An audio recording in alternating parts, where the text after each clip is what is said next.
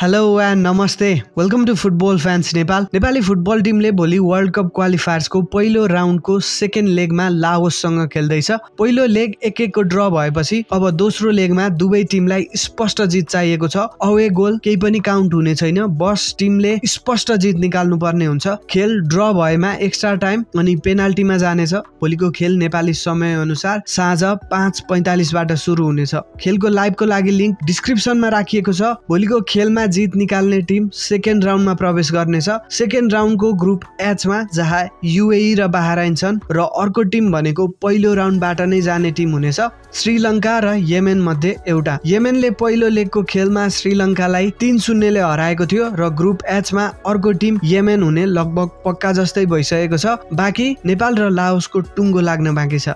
2022 कतारमा भएको विश्वकपको छनौटमा लाओस हाम्रै साउथ एसियाको बांग्लादेशसँग भिडेको थियो पहिलो राउन्डमा। पहिलो राउन्डको पहिलो लेग लाओसमै भएको थियो। त्यो खेल बांग्लादेशले लाओसको होम ग्राउन्डमा जितेको थियो 1-0 ले। दोस्रो लेगको खेल 0-0 को ड्र भएपछि लाओस अघिल्लो विश्वकपको पहिलो राउन्डबाट नै बाहिरिएको थियो। लाओस फुटबल टिमको पछिल्लो 4 खेलमा होम ग्राउन्डको रिजल्ट मात्र कुरा गर्दा 2 खेल जितेको छ, 2 खेल हारेको छ। लाओसले खेलेको पछिल्लो होम ग्राउन्डको खेलहरूमा मंगोलियालाई 1-0 ले हराएको थियो, ब्रुनाईलाई 3-2 ले हराएको थियो। 2 खेल हारेको छ, सिङ्गापुरसँग 2-0 ले र भियतनामसँग 6-0 ले आफ्नै ग्राउन्डमा हारेको थियो। यो त भयो लाओसको पछिल्लो होम ग्राउन्डको रिजल्टहरू।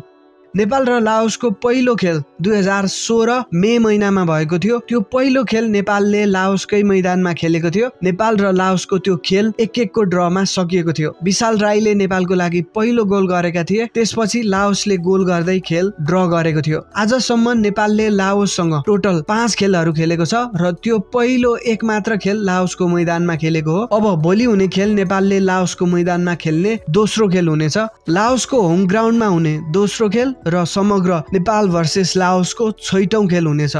नेपाल र लाओसको दोस्रो खेल 2016 मलेसियामा भएको एएफसी सोलिडारिटी कपको सेमी फाइनलमा भएको थियो। जुन खेल 2-2 को ड्र भएपछि नेपालले पेनाल्टीमा 3-0 ले जितेको थियो। नेपाल र लाओसको तेस्रो र चौथो खेल 6 महिना अगाडि नेपालमा भएको 3 नेसन्स कपमा भएको थियो। नेपालले पहिलो खेल 2-0 ले जितेको थियो भने दोस्रो खेल फाइनलमा 2-1 ले लाओसलाई हराउँदै 3 नेसन्स कप जितेको थियो। नेपाल र लाओसको 5औं खेल भनेको केही दिन अगाडि नेपालमा भएको पहिलो लेगको खेल थियो, जुन खेल 1-1 को ड्रमा सकिएको थियो। नेपाली फुटबल टिम 5 खेलसम्म आइपुग्दा आजसम्म लाओससँग हार्नु परेको छैन। भोलि हुने खेल धेरै नै महत्त्वपूर्ण हुनेछ नेपाली फुटबलको भविष्यको लागि। यो जितले धेरै फाइदा पुग्नेछ नेपाली फुटबलमा आउने वर्षहरूको लागि। सबैले सकारात्मक भएर कमेन्ट गर्नु होला भोलिको खेलको लागि नेपाली फुटबल टिमको समर्थनमा। भोलिको खेलको स्कोर के हुन्छ होला आफ्नो अनुमान स्कोर पनि कमेन्ट गर्न नभुल्नु होला। यो भिडियोमा चाहिँ यति नै। Keep loving Nepali football